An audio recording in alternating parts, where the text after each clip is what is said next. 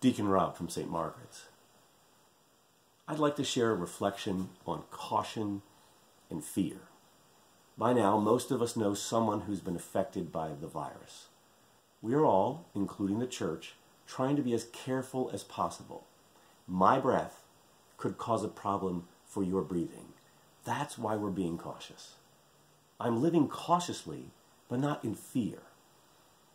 I don't want to be the cause of someone else's suffering. We may also be feeling powerless. First, we can't see the enemy. Then there are so many guidelines, and the rules change with every press conference. And then there are the many executive orders that have been issued, reissued, amended, and all have the force of law.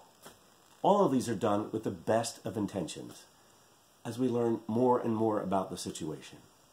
But these are all contributing to making us feel powerless. Let's remember back a few weeks ago in John's Gospel, the ruling power of this world, represented by Pilate, the governor of all of Judea, whose very word was law. He tells the scourged and bleeding Jesus that he has the power to crucify him, the power of death. And what was the answer from Jesus? You would have no power over me if it had not been given from above. That's not spoken in fear. It's truth. It is what we celebrate in Easter. Because of Christ, death does not have the final word. The church celebrates Easter for 7 weeks. Everything we believe hinges on Christ rising bodily from the dead. St. Paul reminds us, if Christ is not raised, our faith is in vain. We celebrate the resurrection every Sunday. Resurrection changes everything. It sets in motion a new era where all can be gathered into the Son and presented to the Father who created us for union with Him.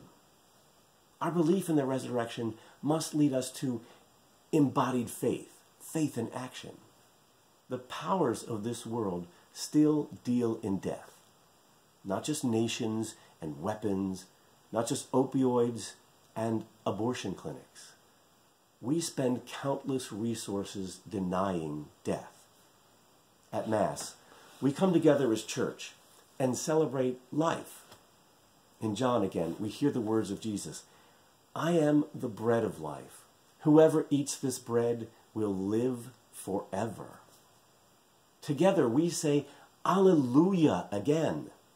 The very word has within it the music of redemption. I choose not to live in fear. Caution, yes. Fear, no. I wear a seatbelt, even on a plane. I don't worry about the things I can't control. Once, flying home from Denver, just past the Rockies, we hit fantastic turbulence. The plane dropped at least 4 feet in an instant and then just kept rumbling, and the wings were shaking.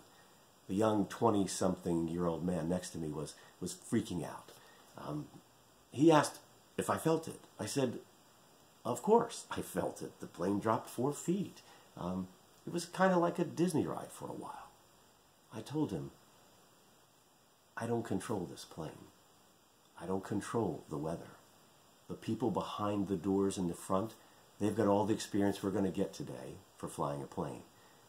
The weather, clearly, I don't control it. I don't worry about things I can't control. I offered to let him take my pulse. Maybe at twice his age, I look at things differently. If I can't control it, I don't worry about it.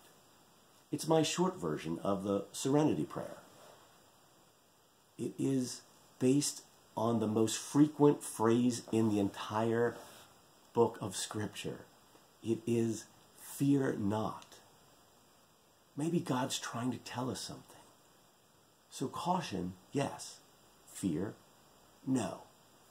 At the end of the day, and every day, what matters not is living eternally. What matters, what really matters, is eternal life. Amen? Hallelujah. Thank you.